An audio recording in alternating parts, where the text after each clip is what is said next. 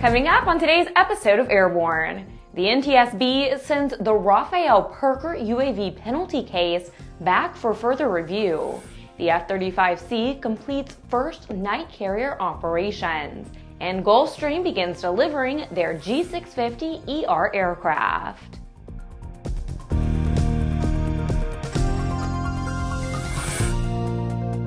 Welcome to Airborne on Aero-TV. I'm Ashley Hale.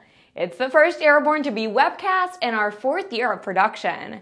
That's right, the first Airborne was webcast on November 18th of 2011, and we haven't looked back since. Even better, this 4th year of Airborne promises to be the most amazing yet, and we'll tell you why in just a few more days. The NTSB has ruled that any UAV, regardless of size, is an aircraft and falls under FAA regulations. This ruling relates to the case of Raphael Pirker and his flight of a small UAV over the University of Virginia's campus in 2011. Pirker was cited for careless and reckless operation of an aircraft and fined $10,000 by the FAA.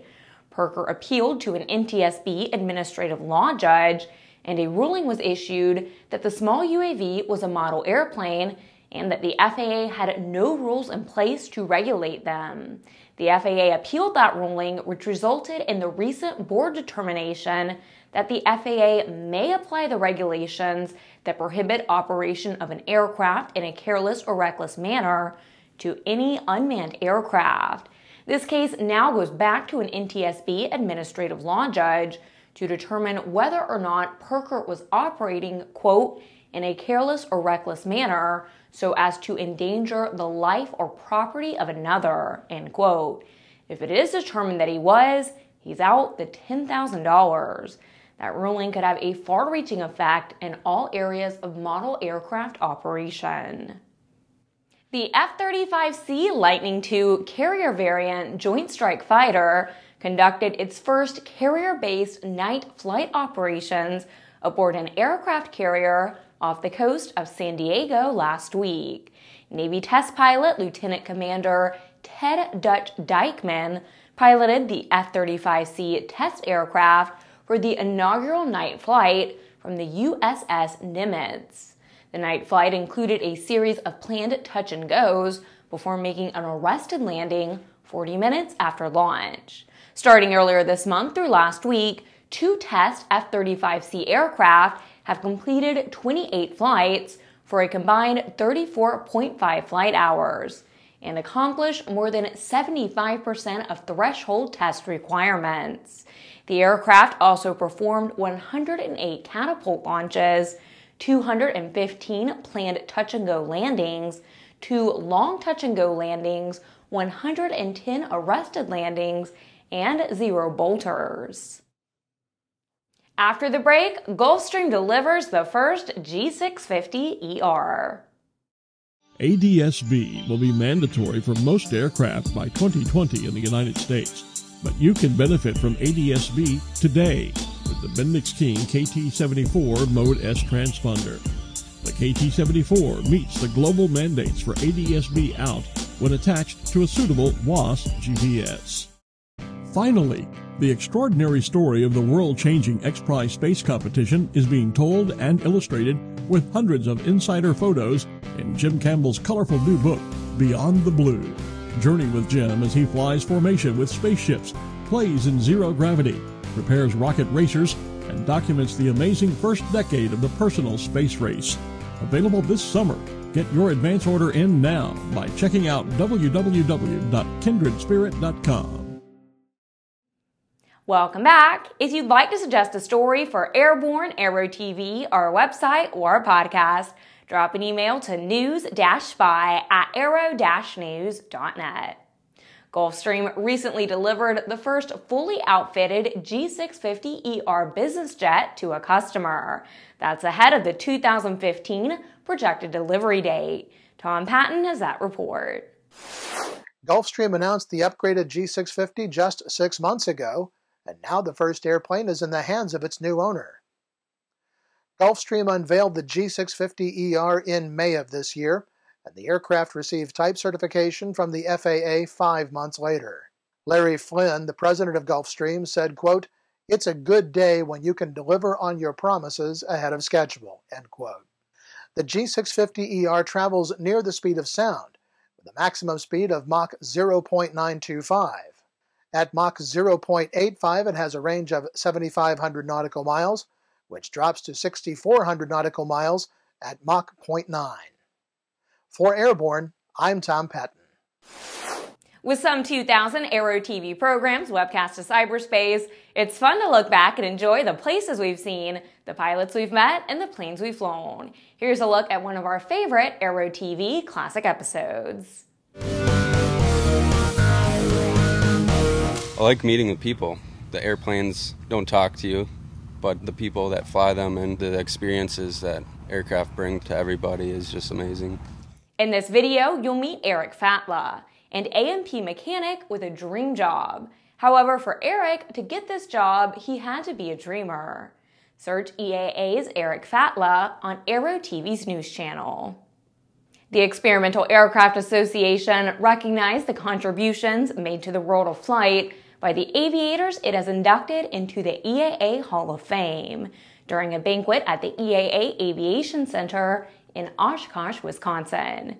A&N congratulates these inductees and recognizes that their contributions help to keep recreational aviation strong in the United States. After these messages, Legend Cub helped celebrate Veterans Day. Redbird Flight Simulations is dedicated to revolutionizing flight training by designing, manufacturing, and delivering affordable and innovative flight training technologies. Each Redbird device is designed to enhance the training experience for pilots of all levels, from student to ATP. Redbird is quickly becoming the industry standard for flight training. Since Redbird introduced its revolutionary FMX in 2007, colleges, universities, and flight training operations around the world have integrated Redbird products into their curriculum. It's time to discover what Redbird can do for you. Join the migration. Welcome back! Members of the Alamo Liaison Squadron in San Antonio, Texas, performed a flyby routine during Salute to Veterans, a Veterans Day celebration that took place on Fort Sam Houston's MacArthur Parade Field. The flight of 4 L-birds, or liaison aircraft, included 2 contemporary Legend Cubs, along with vintage Piper L4 and Taylor-Craft L2 aircraft. The Alamo Liaison Squadron was founded on the mission of keeping alive the memory of the forgotten heroes, the liaison pilots, who provided vital functions such as observation, spotting, communications, command and control, medical evacuation, and many other functions that just needed to be done on the battlefield. The modern Legend Cub is an airplane with origins in the sport pilot movement, created 70 years after the vintage Piper design it's based on. While not a warbird, the Legend Cub fits the genre of the liaison airplanes of World War II. The Antique Aircraft Association is seeking members with airplanes that hold previous NAA or FAA records. The board of directors of the Antique Aircraft Association and the Air Power Museum have announced that the 2015 AAA APM Invitational Fly-In at Antique Airfield will honor those record-setting planes and their pilots with their Join the AAA Record Breakers fly-in theme. Antique Aircraft Association members will receive personal invitations to bring their classic and neoclassic aircraft that hold records to the fly-in. They already have 2 famous Curtiss Robins listed to be there. The Antique Aircraft Association said this is the opportunity for any of its members and any pre-1956 aircraft with a standard airworthiness certificate to join the AAA Record Breakers. In cooperation with the NAA, any Antique Aircraft Association members can apply for a spring performance license, and it set a point-to-point performance record en route to Antique Airfield if the flight is at least 50 nautical miles. Those participating in establishing a record while flying to the fly-in will receive special recognition. The Academy of Model Aeronautics has posted a response to an Associated Press story that indicated drone sightings are up dramatically, and numerous reports are received every day of drones flying near airplanes and helicopters or close to airports.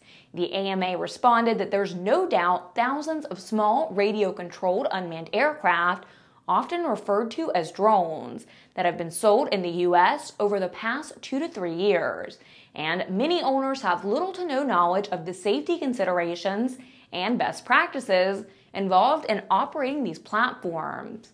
However, the AMA points out that no information has been available regarding the nature of these sightings or any investigative findings, leaving the public to believe that a catastrophic event is imminent. The AMA has petitioned the FAA make the reports of these UAV encounters available for review. AMA guidelines for model aircraft flyers have set the safety standard for radio control model flying for years and resulted in safe operations of these aircraft. The AMA is working with other organizations to promote education and safety in the new area of UAV operation. Well, that's our program for Wednesday, November 19th. Remember to get comprehensive real-time 24/7 coverage of the latest aviation and aerospace stories anytime at aero-news.net. Remember, Airborne is streamed 3 times a week and is always online. Join us every Monday, Wednesday, and Friday for a new episode. And remember, the next generation of Airborne will be unveiled right after New Year's. I'm Ashley Hale. Thanks for watching.